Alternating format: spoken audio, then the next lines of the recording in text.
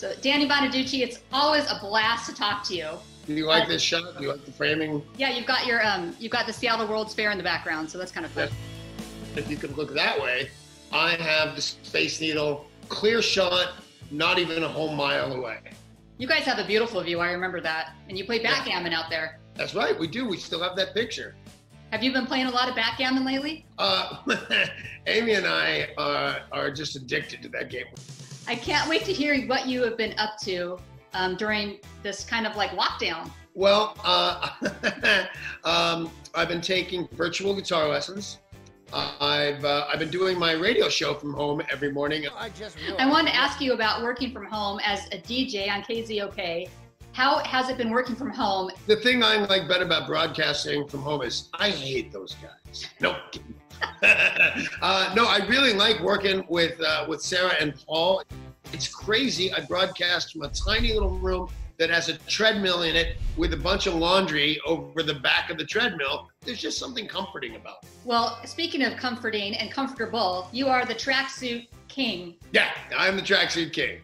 So tell us about some of your favorite tracksuits that you've been donning lately. This one, and I don't know how well you can see it, used to be my favorite. But some guy came up to me on the street one day when I was wearing it, and he said, "That's really cool." And so far, I agreed with him. And then he said, "I can't believe you still dress up in the crushed velvet suits from the Partridge Family." I thought, no, I'm 60 years old. I spend very little time dressing up as Danny Partridge. Now, that guy was gone, and I'll never see him again. But I wondered how many people think I'm in a Danny Partridge suit. I know that a lot of rock stars have been doing concerts, from their homes. It's really cool.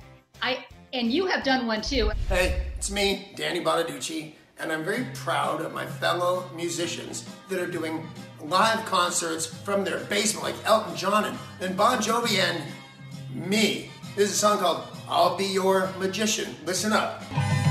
I'll be your magician. Do-do-do-do-do.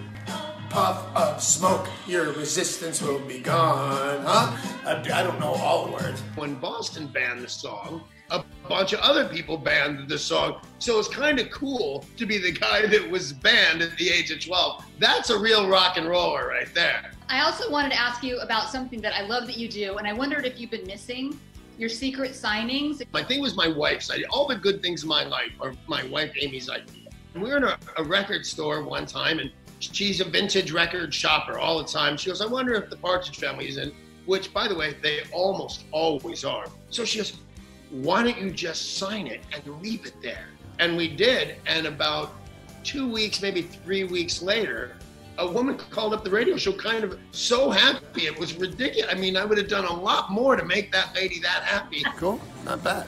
So it turned into a thing. Amy and I run around to vintage record stores. She finds the Partridge Family, and I sign them and put them back. Also amazing is something that I've seen you doing lately that's called Orange and Delicious. Welcome to episode 2 of Orange and Delicious. I'm your host, Chef Danny. It comes from, we made a mistake when ordering. We wanted Kraft macaroni and cheese. Put a tablespoon of that powder in, and it turns everything orange. Well, we accidentally bought this. It's a whole pound of Kraft orangeness. So Amy's pretty frugal and said, we're not wasting that. So we started making things. And I said, listen, if we do this, it's going to be orange. And also it's a cooking thing. It has to be delicious. Hence the title Orange and Delicious. You want to take 2 cups of Bisquick, half a cup of milk, a tablespoon of chopped chives, and finally, here it goes. The main ingredient, the orange cheese-like substitute food. You put it all in because you want these things orange. Wow, that turned out great. It's genius. It's really good. Well, Danny Bonaduce, it's always such a joy to see you. It's a real pleasure to be back. I'm not always received this happily, so thank you guys.